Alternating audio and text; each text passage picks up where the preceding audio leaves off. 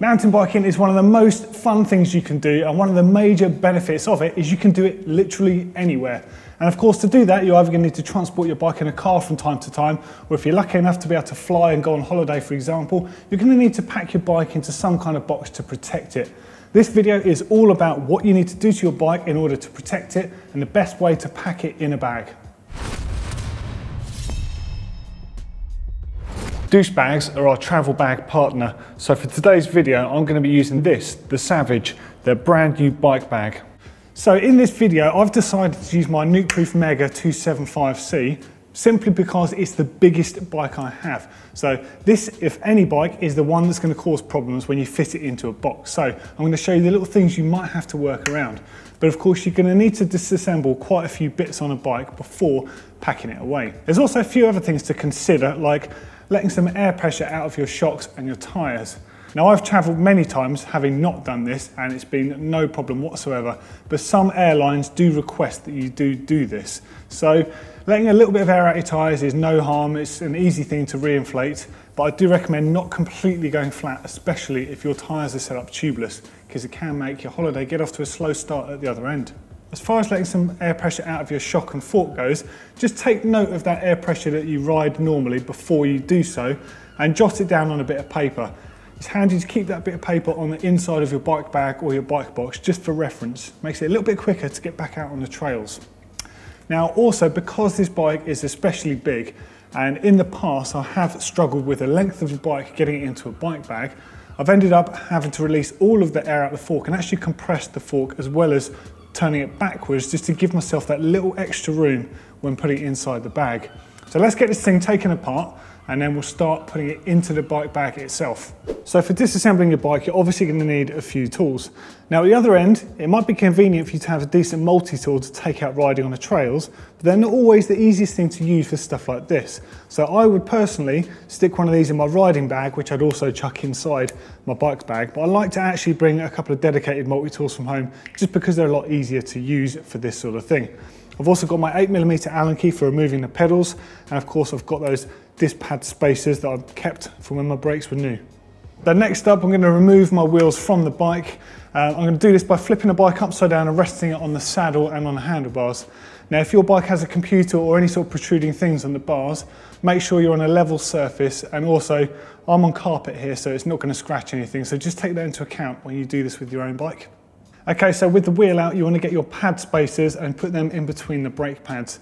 This is so if your brake levers accidentally get actuated without the wheels in, you're not going to have to mess around with those pistons and try and sort of lever them open at the other end. It means your brakes will be in exactly the same state as when you packed that bike. Now, of course, make sure that your pad spacers are clean. I mean, this one's dirty, but it is the residue from these pads from a previous trip. So just make sure that you do the same. And also, just another thing to note is when you put your axle back into the fork or into the frame, I'd only recommend putting this in loosely. The reason for that is if you tighten it up, you're actually going to pull everything together. You don't want to do that. So it's still got free movement if it needs to, or if it accidentally gets squashed. It also means you know where your axle is because it's part of the frame and part of the fork. So it's not going to go wonders in your bike bag and accidentally scratch part of your bike. Now I'm just repeating the same process for the back end here.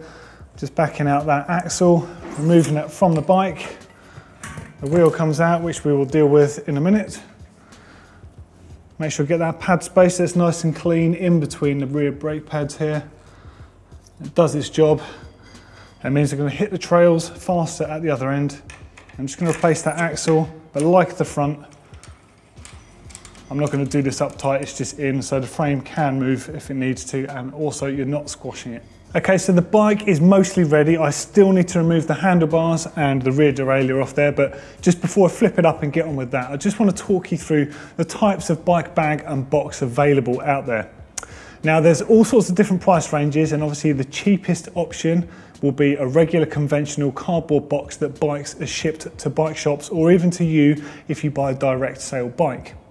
Now, whilst these are fairly strong and obviously they're cheap, you can go down to like a bike shop and probably be lucky enough to offer them some biscuits and take it off their hands because they generally have to pay to have this stuff recycled. So a bike box is obviously cheap, but You're only going to get what you pay for, okay? So a bike box can structurally be strong, it can protect your bike, but you're going to have to wrap it up in loads of bubble wrap or clothing and stuff to protect everything. And even then, you're not guaranteed, you're going to be taking your chances. Now, I've seen some people travel very successfully using a traditional cardboard bike box, and I've also seen others fail miserably. And one of those is Rob Warner, who, of course, you might know him from the stuff he does on Red Bull with the downhill mountain bike stuff. Now, Rob, bearing in mind that Rob's got a fair bit of cash, he just didn't want to lay out for a bike box, so he used a conventional cardboard box, taped it up, all that sort of stuff. That box was subject to a bit of bad weather, and when the bikes actually came out on the baggage belt at the other end, his bike came out without the bike box, and it was scratched and it was dented and all sorts. It was a brand new giant rain at the time, and then the box came out in bits and pieces afterwards. So you are totally taking it into your own hands. It's not the baggage handler's fault if your box disintegrates because it's made of cardboard. But again, that's a cheap option. So if you're just doing this once, that might suit you. Now, bike bags, they're not cheap.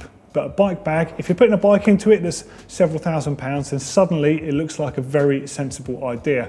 Now, you're going to be able to pick up bike bags, anything up to about 500 quid. It's probably about $600 in the US. It does vary depending on the brand. But there's certain things I do recommend looking for. Now, the cheapest option of bike bags will just be tough material, and they won't have any sort of structure to them, which means when you put your bike into them, they can flop around all over the place. They're not going to protect your bike much better than a traditional cardboard box. And also, they're going to be a bit of a pain to lug around an airport. You have to factor this in as well. Now, whilst you can get trolleys at airports to put your bikes on, when you stack most bikes on, you have to do them crossways, which means they're a pain to get through doors. You've got to twist the trolley sideways, and quite often you'll come across those bollards, which means you have to decant everything off the trolley, go through, put it all back on again. It's an absolute pain. So what I recommend looking for, having done this many times and cursed along the way, is a proper bag with decent wheels on it.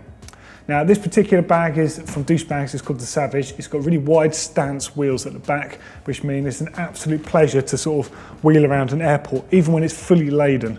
Now, there are other bags on the market as well that offer similar principles, but the thing I like about this particular bag is what's inside. It's got a roll cage system on the inside which protects your bike. And the reason I'm telling you that now is because I'm going to pack my bike into this particular bag, and I'm going to use the blocks that come with the bag to protect the fork, the chain set, and of course the back of the bike. So first up is putting the bottom bracket block on.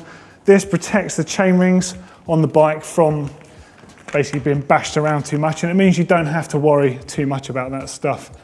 Now, the thing that's really cool about this particular system is the fact that it clips directly into the rails at the bottom of the bag, which are part of the structure. So your bike actually going in the bag makes the structure solid. So it's a really, really good system, and it's very strong. So I literally just have to clamp these down, lock them in place,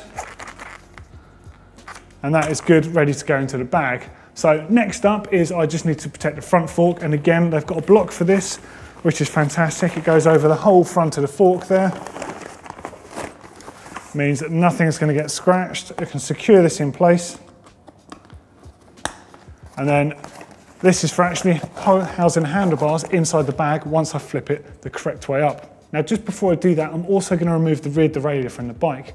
Now, whilst this is a very protective bag, and like a lot of the other bags that are very protective, there's still a chance that your bike can somehow become dislodged or somehow move around or get trampled on.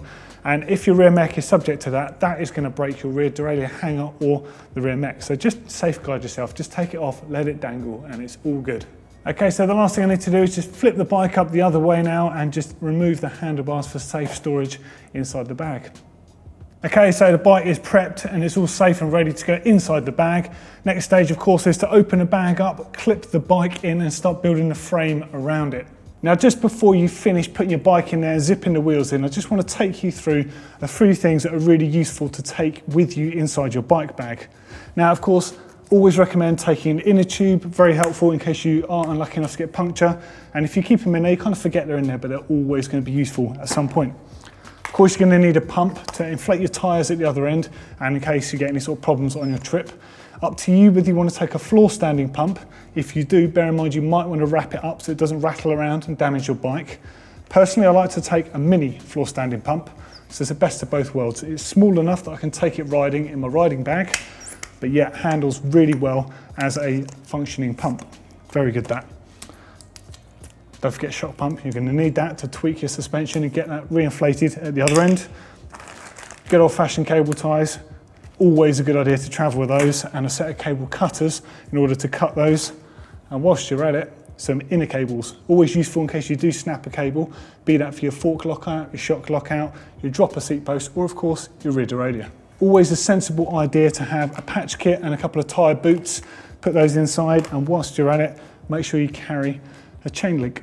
Definitely a joining link, whether it's 11 speed, 10 speed, 12 speed, whatever it is for your bike, carry one, they will come in handy at some point. Now of course you're going to want to put your pedals in there, along with your Allen keys that you disassembled the bike with, so you're going to stash those away safely inside the bike bag. Of course you might want a tyre lever or two to take with you. Personally, I like to take a spare set of cleats with me, and also in there a few set of chain bolts and some other random bolts just in case. Now CO2 cartridges are something that do come into a bit of question when it comes to travelling with airlines. Now, some airlines will allow you to and others will not, because they do count them as part of the dangerous things to carry. So definitely check with your airline. It's kind of ironic because the life jackets that they supply you with use CO2 cartridges to inflate them, yet some airlines do stipulate you're not allowed to travel with them. They're very cheap to get the other end, so definitely check before you take these with you, because if you do have to take it all out of your bag, it's a lot of hassle and it's not really a nice way to start your holiday. Even though you're going abroad to ride somewhere nice, hopefully, I definitely recommend taking a mud guard, because if you end up there with bad weather, it's not ideal. Now, of course, the last two things, some rubber gloves just to work on the bike at the other end, and some chain lube. And I always tend to put the chain lube inside one of those rubber gloves and make sure that that's tied up, because that way, if it does leak inside the bike bag, it's not going to contaminate anything, just less mess. Common sense, really. Now, whether you've got a bag like the Savage or not, you do need to take care of your bike when you put it in. Use bubble wrap, use cardboard, use riding clothing, your knee pads. See a lot of people using knee and shin pads on the frame, both to transport that stuff and obviously to protect your bike as well. Luckily, this system has a roll cage that protects everything, and it's got this nice handlebar carrier, and everything is part of the bag. But you can replicate some of this stuff yourself. Some cardboard under the bottom bracket to keep it off the bottom of the bag, and the same, make sure that your frame isn't contacting the bag, because that's the sort of part of the bike that can get damaged if bikes are all stacked up, or if there's an accident and they all sort of fall off the plane, that sort of thing. Okay, final stages of the bike in the bag is putting this together with tent pole style roll cage system.